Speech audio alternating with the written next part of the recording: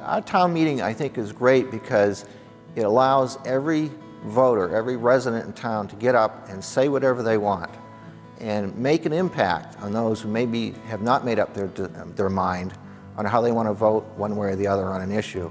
And I think just the idea that you can do that is terrific. It's our purest form of democracy. I would encourage my peers to look into town meeting because it's too easy to look at the things that impact them most directly, like school decisions. However, if they look into the decisions that our town is making and the compromises that have to go into that are made at town meeting, I think they would learn to grow a deeper appreciation of it and a deeper appreciation of how much work goes into making the decisions. It really is the one opportunity that you as a resident have to have a direct say on everything that the town does. Town meeting is one of the only times your vote counts directly. Town meeting is so important because that's where so many decisions are made as far as the services we may or may not receive in town and where our tax dollars go, and also how much we're going to be paying in taxes. Since I'm brand new to town meeting, I think the best way for me to get started is just to attend my first town meeting, and then from there I'll be able to learn more about what everyone's talking about, and I'll be able to see how the decisions are made, and then next year maybe I'll be ready to add a topic for discussion.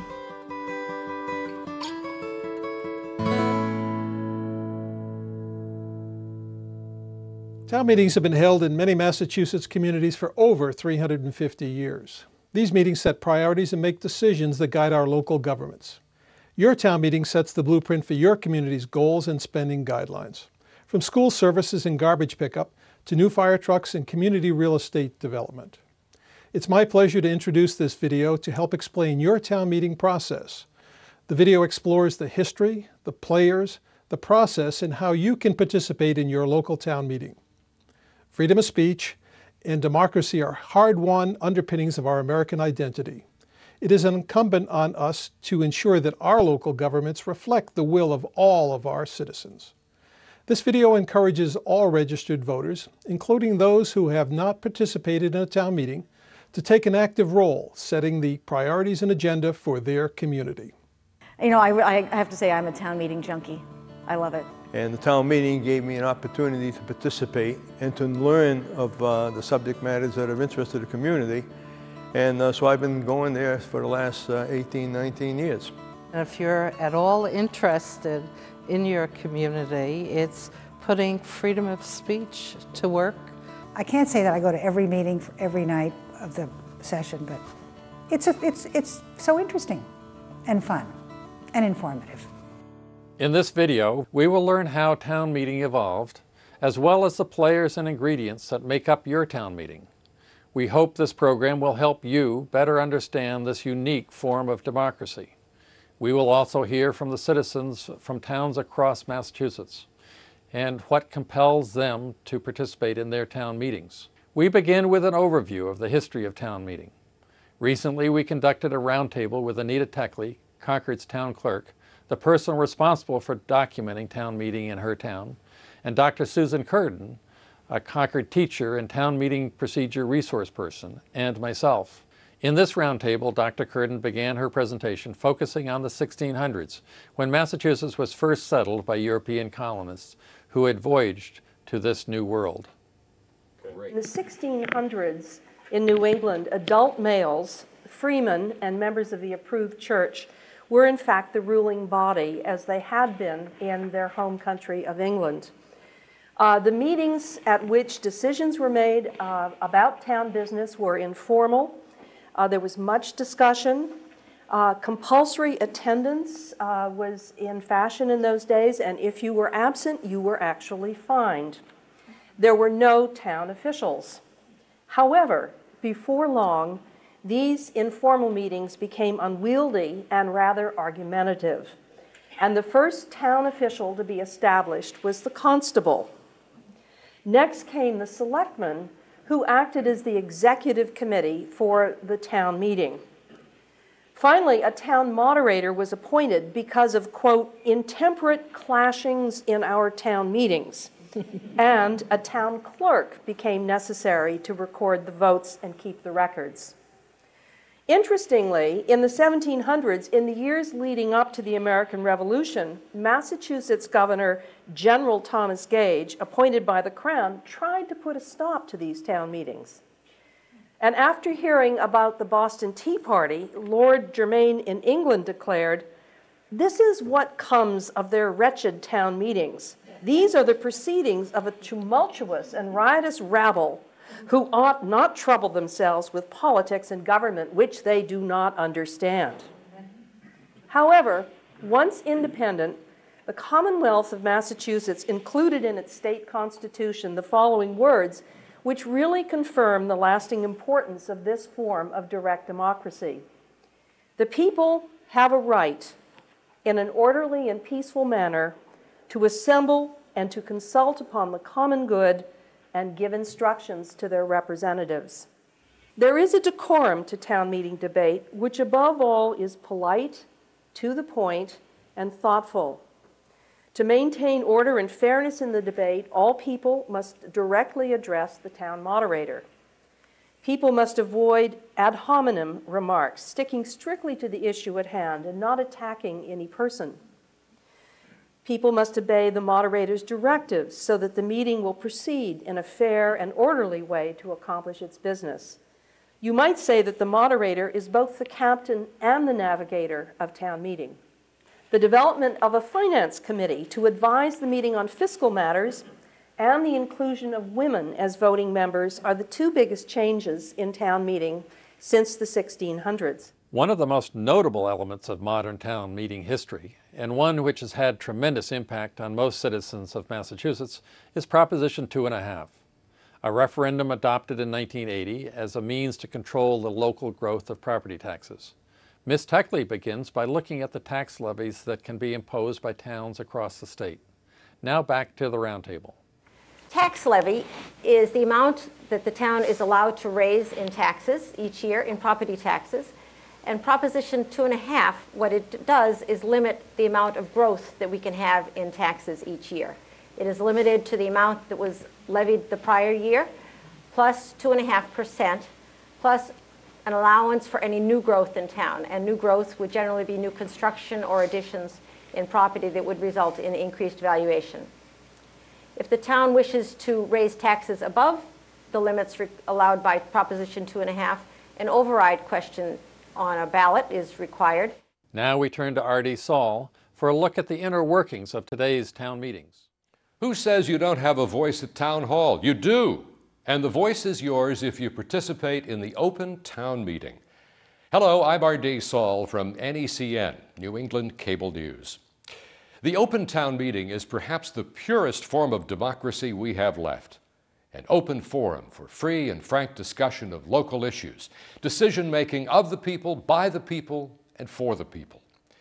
The Massachusetts Moderators Association wants to help us understand how the open town meeting system works.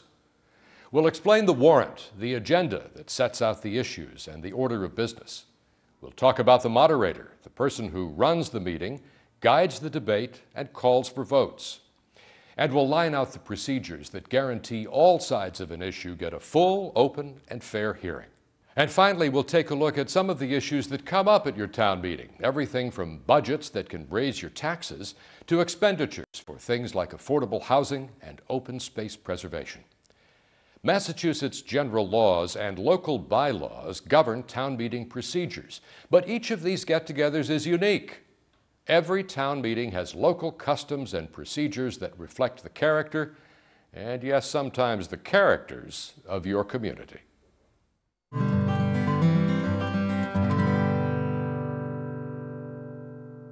I'm Ed Newman, the moderator from Stowe, Massachusetts. In the next few minutes, we'll learn about the document used in town meeting called the warrant.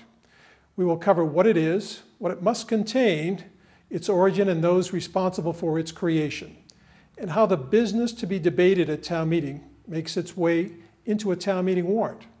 All business to be presented, debated, and voted in an annual or special town meeting must be included in a document called the warrant. Each separate item of business to be acted upon at a town meeting is actually called an article, and all of the articles will be contained in the warrant. An article notifies and warns voters of the general scope of the requested action to be debated and voted at a town meeting. Say, for example, to approve a department budget, modify a town bylaw, or vote to approve borrowing of money.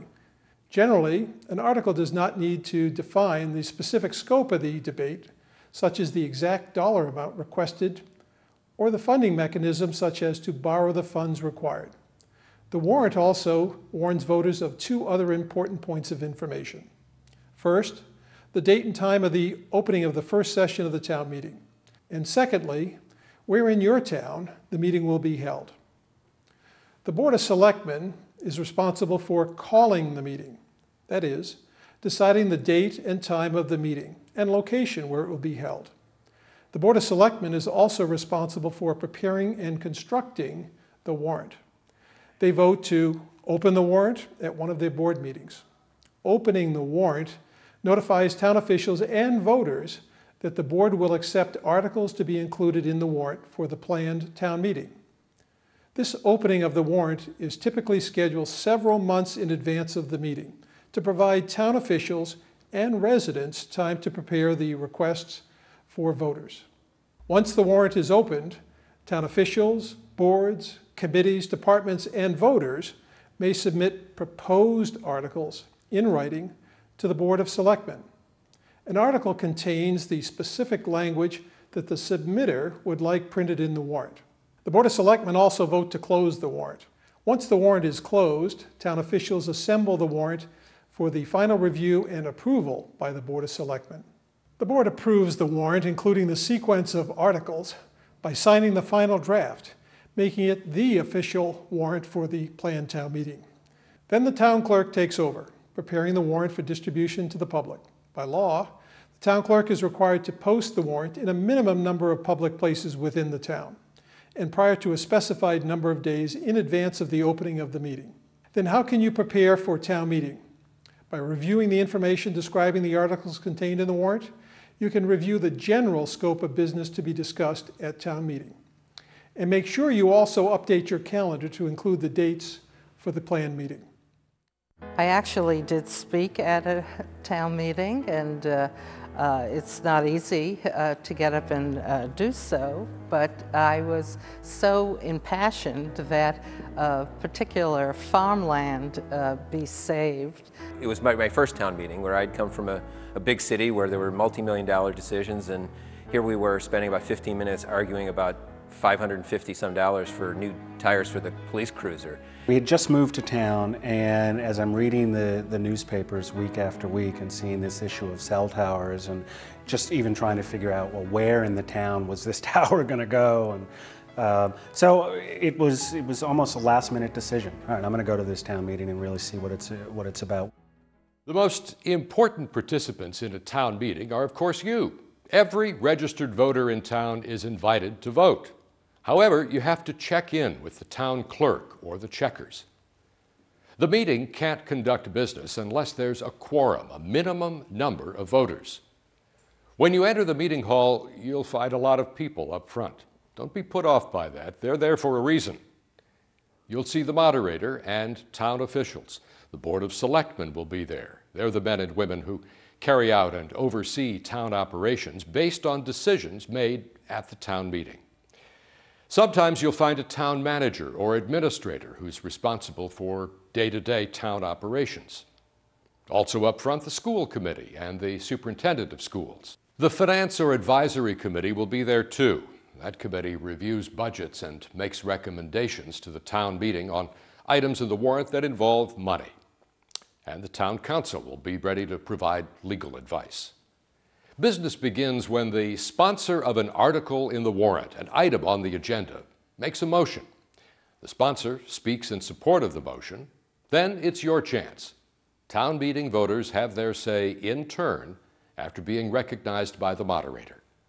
When the debate ends and the vote is called, tellers count the votes. Some items on the warrant move quickly. Others, especially those that have generated a lot of local interest, can take some time. But that's the way it works. It's up to you, the town meeting voters, to air the issue and decide what to do. Watching over and guiding the process is the town moderator. I'd like you to meet Charlie Salisbury, one of the fastest gavels in the business. I am town moderator in North Andover, one of more than 250 communities who operate by the open town meeting form of government. In this segment, I'll explore the town moderator's role in conducting town meeting from the perspective of the voters and town officials who attend town meeting, and of equal importance, all of those voters who choose not to attend town meeting. The elected town moderator is specifically responsible for conducting town meetings and is not directly involved in local government decisions that will be voted by a meeting. As discussed earlier, the warrant serves as the agenda for the business that is to be acted on at town meeting, and the articles contained within the warrant can be general in scope. Yet voters attending town meeting debate and vote on very specific proposals. Each specific proposal on action is called a motion. A motion presented to the meeting under an article printed in the warrant must be very specific and eliminate the range of possibilities contained in the article. A motion asks voters to act upon a very specific action. For example, the town meeting may be asked to act on a motion such as to vote to appropriate and borrow the sum of $1 million for the purchase of a specific parcel of land, which must be described, and to be contingent upon a debt exclusion override vote. This example of a motion provides voters with a specific decision. Would you like to purchase this parcel of land for this sum with borrowed money? Tonight, you are being asked to vote on acquisition of a portion of the Cushing property for active recreation, affordable housing, and open space. So we go from the general request contained in the warrant article to the specific action to be voted upon at a town meeting. If you read along in your warrant while a motion is presented to the voters, you will see and hear these distinctions. Understand that voters can only act on motions at town meeting, not articles. A moderator has several responsibilities in the conduct of town meeting. First, to facilitate the orderly flow of business of town meeting. This includes calling on town officials or voters for motions to be acted on, allowing civil debate between and among voters and town officials, and by voters on all sides of an issue. Duties also include serving as parliamentarian, guiding the meeting through procedures such as amendments, points of order, and debate. When debate ends, the moderator calls for a vote on the motion or question for the meeting. Following the tabulation of the vote, the moderator declares the outcome of the final motion. There are many examples of very close votes. Therefore, your participation and vote can and does make a difference. There were 712 yes votes, 325 no votes, total of 1,037 votes. It needed to pass by 2/3. It passed by 68.7%. So Article 23 moves forward. Out of 256 votes cast, 126 yes, 130 no. The motion fails. The Finance Committee, sometimes known as the Advisory or Warrant Committee, is a group of citizens responsible for investigating proposals which would have a financial impact on the town and making an independent recommendation to the meeting based on their analysis of the needs and benefits to the town. The order in which articles are acted upon varies by town. Many towns take up the articles in the order as they are printed in the warrant. Some use a lottery approach to randomize the sequence of articles. And with the permission of voters, the order and grouping of action under articles can be changed. Once the motion is accepted by the moderator for discussion, the work begins for you, the voter. Remember, each article's sponsors are seeking your approval, so you can listen to town officials and your neighbors as they ask questions. You can ask your own questions and encourage your neighbors to support or disapprove a motion. I don't think this is a strategic project, and we ought to save both our money and our energy for other projects. When debate has concluded, the moderator asks you to vote, and your vote makes a difference. If a motion presented at a town meeting varies from the scope of the article, a moderator will not accept that motion because voters who chose initially not to attend the meeting might have chosen to attend if they knew that a different question would be asked of the voters. So actions voted by the meeting are limited to those that are described by the warrant. Frequently, not all business contained in the warrant can be completed in a single evening or session of town meeting, although some might prefer this to be the case. Therefore, before any business in any session is completed, the meeting votes on a time and date to resume the business contained in the warrant. Once all the articles contained in the warrant have been acted upon, the meeting votes to dissolve, and it is left to the town clerk to publish the official minutes of the meeting. The town moderator is a person just like you and me, except the town moderator has the responsibility of keeping you and me in line when we both want to get our very contradicting views across. When I visited hill towns in western Massachusetts, where they were operating in very small rooms with no heat and no bathrooms, and the whole town came to town meeting, and it's a very different dynamic than when you get some percentage. In Stowe, if we're lucky, we get 700 people out of 3,000 households and 5,000 people. So it's a really different dynamic when everybody, all your neighbors are there versus when just some of your neighbors are there. I've often gone in with very definite ideas on how I feel about something, and then lo and behold, you'll listen to some other person, and you think, oh my gosh, maybe he does have a point. So you do learn a lot if you keep your ears open. You do. I think it's important that every individual should go to see how the town runs and make decisions that actually affect their lives, in both in taxes and in services.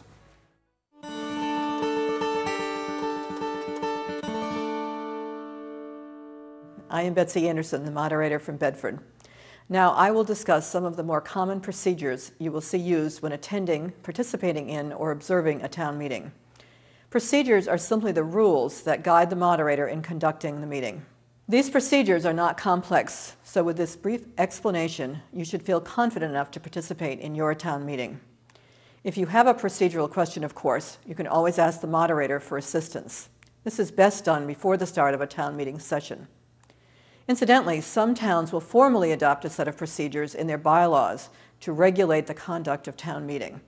They may follow a guide called Town Meeting Time or Robert's Rules of Order. Other towns rely on tradition or past practice to regulate the meeting. Whatever is the basis of your town meeting's procedures, it is still the responsibility of your moderator to consistently apply them while presiding over the town meeting. Let's discuss several of the key motions. First, we have a main motion. This is the question the voters are being asked to consider, debate, and on which they will cast their vote. The main motion will follow closely the article that is printed in the warrant, and the moderator will call upon a town official or voter to make this motion to the meeting. Move that the town approve and appropriate the proposed FY 2007 budget. A second type of motion, a motion to amend, can be presented to the meeting, and this motion to amend may also be debated and must be voted. Either voters or town officials may make a motion to amend. For example, amendments can correct language or factual errors in the motion, change the amount of money requested, and so on. Once again, the moderator will rule on accepting the motion to amend before allowing the voters to discuss the motion. The debate or discussion on a motion at town meeting can be powerful. And I don't see 3%, 3%, 3% all over the place. I see fictitious numbers like 1%, 0%, 2%. Those are numbers I remember. Those were the early numbers I learned. Many voters who come to town meeting with an open mind make their decision on how to cast their vote based on what is said and by whom. So listen carefully to the debate, and importantly, don't be shy about participating in the debate as well. For any motion being debated, there is only so much that can be said on both sides of an issue without becoming repetitious. Therefore, when you address the meeting, try to ask new questions or share new information with the voters. In an effort to keep the meeting flowing, an attentive moderator may gently remind voters not to be repetitive when addressing the meeting. When no one comes forward to address the meeting, it is easy for the moderator to know when voters have heard enough information and are ready to cast their vote. But what can a voter do when he or she has heard enough information to make an informed decision and is ready to cast his or her vote? A third and also common motion can be made to call the previous question or move the previous question. This motion allows all of the voters to determine if it is time to terminate debate without any further discussion and to immediately vote on whatever motion is being debated. This could be either a main motion or a motion to amend. You can think of this as a two-step process. In step 1, the voters decide if they are ready to vote on the motion without actually deciding the outcome of the motion.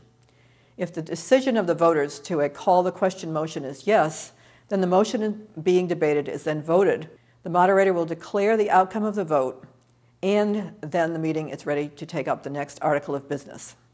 But what options exist to reconsider the outcome of a vote already taken at a meeting? A fourth motion, the motion to reconsider, varies among towns based upon their own bylaws and traditions. When the motion to reconsider is brought to the meeting, as with any motion, the moderator must first rule to accept this motion. He or she will make their ruling based upon the new information being presented and the local bylaws or tradition. Now you have heard the basic procedures used at town meeting. Of course, there are other procedures available for use, and you may hear these used at your town meeting. With this information, you have mastered the basics and are ready to actively participate. Well, the interesting part is that each one of us, members of the community, have an opportunity to express an opinion, or if we want to, is to put in an article, a warrant article, for discussion purposes, if we want something to be decided upon at the town meeting. So we have that kind of opportunity. When you vote, it's sort of a passive thing. When you go to town meeting, you get a chance to hear all the presentations and almost as much information as the selectmen have or the planning board, and you rarely get that in any other kind of government. In my town, there's a big issue of whether we'd be building new sports fields, and it's a perfect example of how the decisions made at town meeting have great effects on adults to even kids.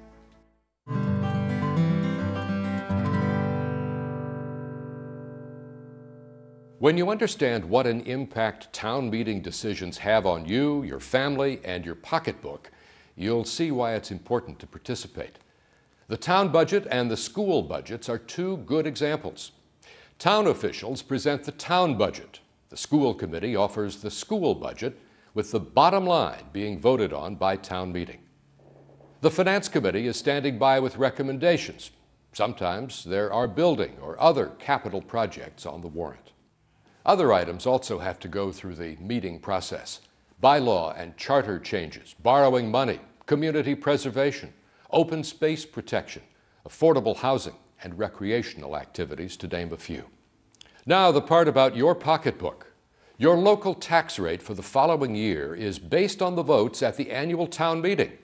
That's why the meeting has to be held between the beginning of February and the end of June. Sometimes special town meetings are called to deal with specific topics, land acquisition, budget adjustments, and bylaw changes, to mention a few. A special town meeting can be called by the Board of Selectmen or by a voter petition. One thing that's great about town meeting is that if there's something that's bothering you in your neighborhood, all you have to do is get 10 signatures and take it into the town office, and then that can be an issue that's discussed and decided at the town meeting. If you have a very strong opinion about something and get a number of people of the same mind, you can go in there and you can influence the outcome. When it all comes to an end, with all the diversity within the warrant articles, a lot is accomplished and people applaud, and you know, you feel you've done it once again. I mean, I don't think you can complain about laws that happen in your town and then moan and groan about it if you haven't participated in the discussion and voted. So there you have it, a look at how the open town meeting works. Open to you, registered voters. Meeting, deciding together what's important to the quality of life in your community and determining where to spend your tax dollars.